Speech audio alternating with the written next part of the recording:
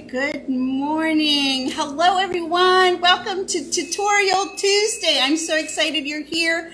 I'm Leslie from Just Less Creations. I'm just so excited to show you this next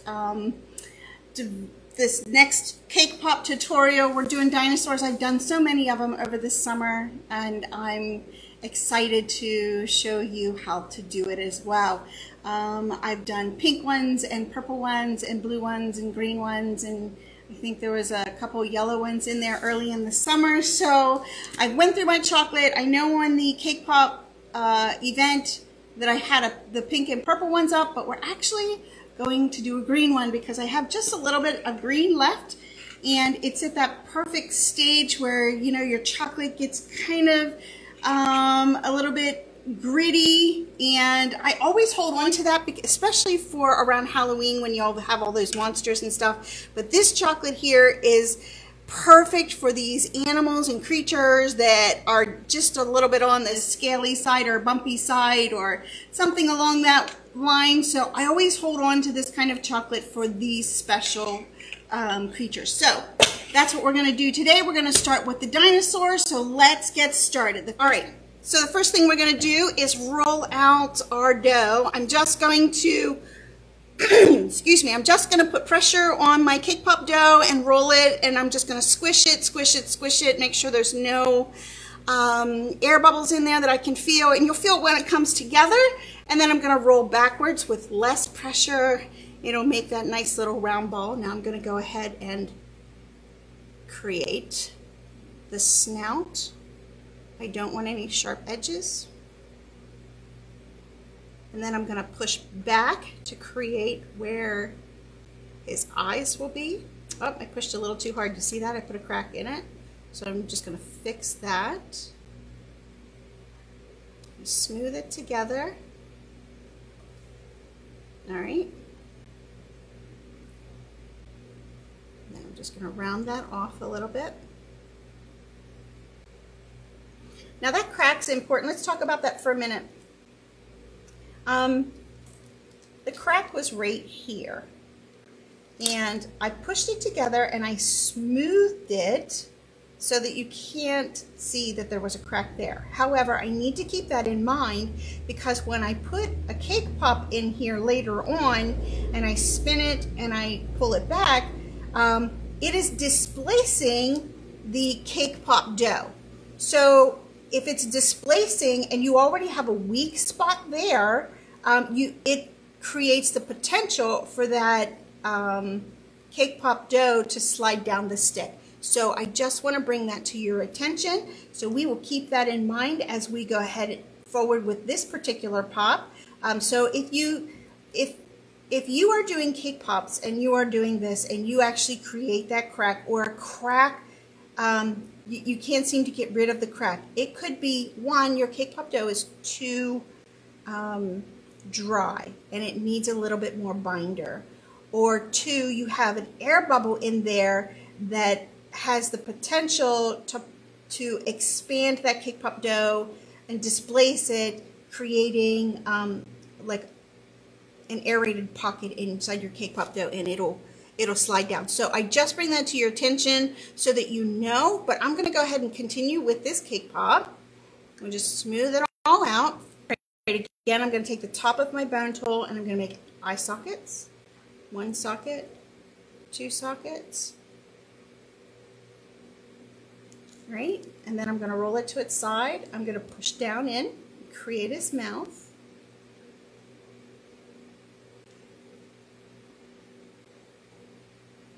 And then I'm going to roll it over and do the same on this side. Push it down in, nice and deep. And roll it, flip it over.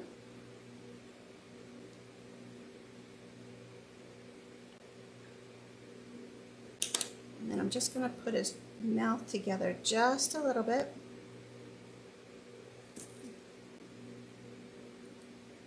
Smooth that out.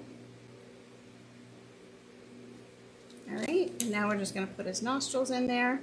Like, he's got a crooked mouth. If I look down on him, his eyes are clear over here. That's okay. He's the weird one in the bunch. All right, so I'm going to put his nostrils in, one here, one here. To smooth out the hard edges on it.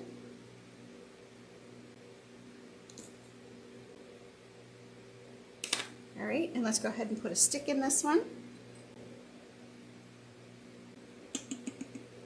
I just dipped just a little bit. I'm going to put it at this 45-degree angle. I'm going to spin it until I feel it connect. And then I'm going to turn it back, just add that little extra friction so I know it holds. And then I'm going to take that extra chocolate off the bottom. And then I'm going to take out all of my finger marks.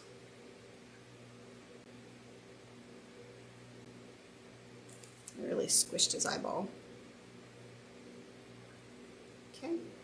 All right, let's go ahead and set this over here to let it firm up. Last night, I actually went ahead and dipped 2 of them so I knew that it was firm. One thing about cake pops is whenever you are dipping your pops, and you gotta let that chocolate set up enough on the inside of your pop so that when you start manhandling it, if you will, it'll be able to hold up to what you're about ready to do. So I went ahead and dipped these last night before I went to bed so that they would be firm enough on the inside that I can go ahead and do all the decorative stuff. So that's what we're going to do now. We're going to dip it in chocolate, and then we're going to add eyes, and then we'll put that, what are they called? The confetti sequins on the top of his head. So let's go ahead and do that. Let's pull my chocolate over here a little bit so you can see what I'm doing. We're going to give our chocolate a nice stir. Make sure all that heat is evenly incorporated all the way around. All right, so whenever we make depressions in our chocolate, if we just dip it, we're going to run risks of air bubbles in all those little divots. So usually, sometimes it depends on how much divots. I will dip it and then I really go after it with my little palette knife. However, this one here, I'm going to pour it right down inside his mouth. So I know that there's no air bubbles there. I don't want air bubbles. We'll do it up here at his eyes. And then I'll just dip the rest of them now that I know that we don't have any air bubbles. And then I'm just going to tap it and let that run off.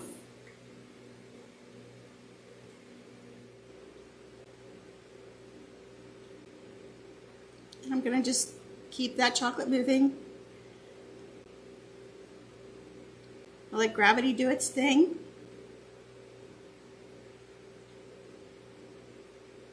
You guys have any questions? All right, now you can see how deep the depression was, and now that I put my chocolate in there, you can see it's really filled that area up. I'm actually going to take my palette knife here and just kind of pull some of that chocolate out that's been pulling in there. I need to create that space where I can put his teeth and create that dimension. So I'm just pulling just a little bit of that chocolate out of his mouth.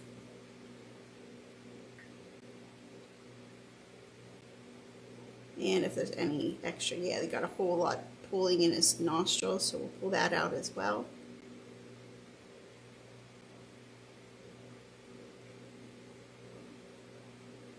Right, and then, oh, let's pull that extra off, let it run off.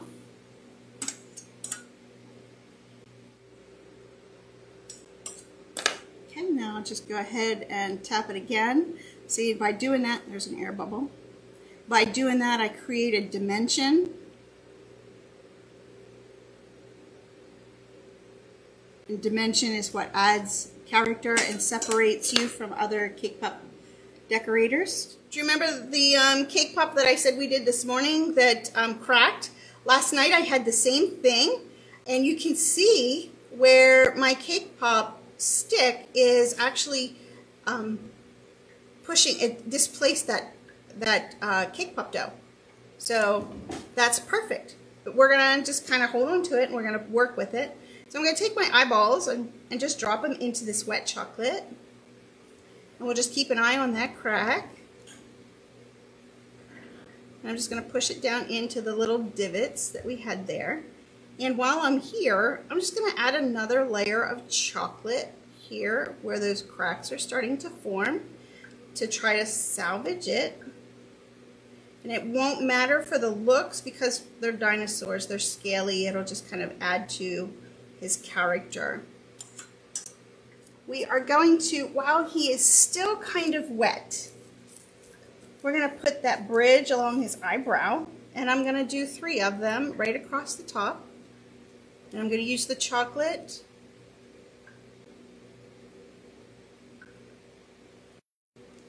It's already wet on there as my glue. 1, 2, 3. I'm going to spin them around. And I'll do 3 on this side. 1, 2, 3. Just make sure they're touching that chocolate. He slid. So there we go.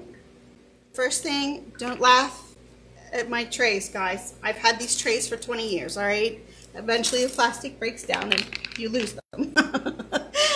Okay, so here where I put his mouth, I want to create a real sense of depth in his nostrils. So it's that whole light and dark thing. So I have a little bit of luster dust. It's called forest green. And just going to use a little bit. But see, that's too dark in comparison to my actual cake pop, the chocolate candy melts. So I'm going to use a little bit of lighter and mix the two, and it'll be a nice happy color that I can use. And all I'm going to do, and it doesn't matter if it splatters on the rest of your chocolate. He's a dinosaur, so he's scaly. So I'm just going to take, and I'm just going to tap it on the inside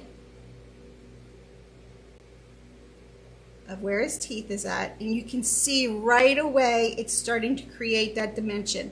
These little tricks like this set you apart from other cake pop makers, that you can elevate your cake pop treats from $3 to $5 or $6, because now it's a piece of, it's artwork. You've done artwork, and it's so simple. It just takes a few more minutes of time, and then all of a sudden you become a master creator, and people they'll come to find you. So there we go. I just created a little dimension. I'm going to do that also in his nostrils.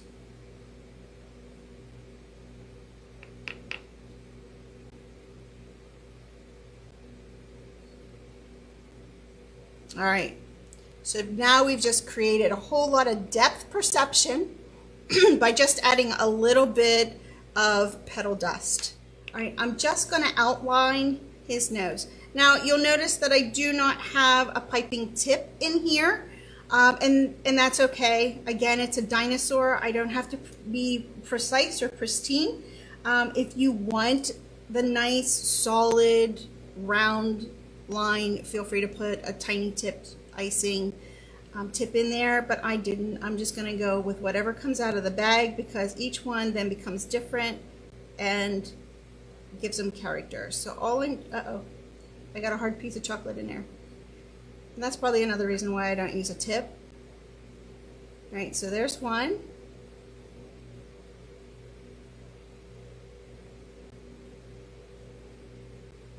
All right. I did not like the way that comes out, but it's still hot, so I will alter it. I'm just smoothing it out a little bit on this side. All right, wipe that off. So that's it. Now right at the where it comes together, I'm gonna just add some dots because he's a dinosaur. So I'm gonna push it down and then pull up, and it gives them that little spiky. You see that spiky on there?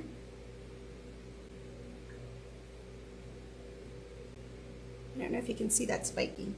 All right, so I'm just gonna add some dots.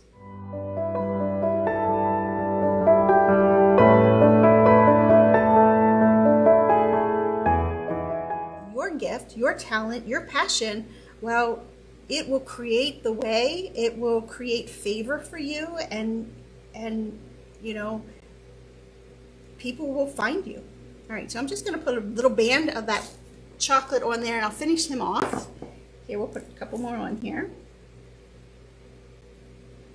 So if you don't do it while it's wet, you can always do it this way. Just put some wet chocolate on there. Now this is almond bark. I just melted a block of almond bark. I like using almond bark for teeth because it really, I don't know what it is about almond bark, but it's probably easier just to show you what I mean. So I'm going to start all the way back here. I'm going to use a paintbrush, and I'm actually going to really scoop a lot of chocolate on there. And I'm going to do the top of the tooth first, and then I'm going to pull. I'm going to do it again, and I'm going to pull. And it wants to come down just a little bit more. The more you pull it, the longer that tooth will get.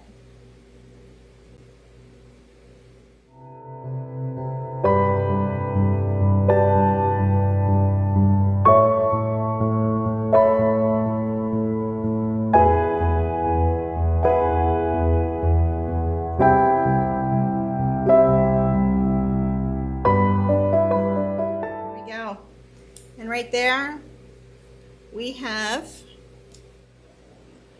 a dinosaur. So you guys can do this. I know you guys can.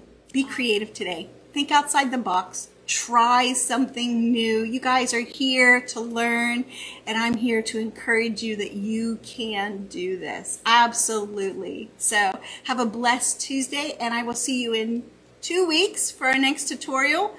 Today, won't you click the link to reserve your spot in my consultation schedule?